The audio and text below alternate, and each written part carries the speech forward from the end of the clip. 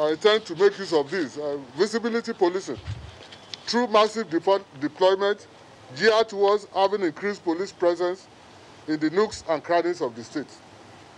The visible presence of the police is to serve as preventive measures to deter criminals on one hand and provide assurance to good people of the state. The activities of these policemen will equally be closely monitored. There are 23 in all arrested in connection with kidnapping activities. We also recovered 3 AK-47 rifles, 1 fabricated SMG rifle, 2 single-barrel guns, and 468 rounds of ammunition.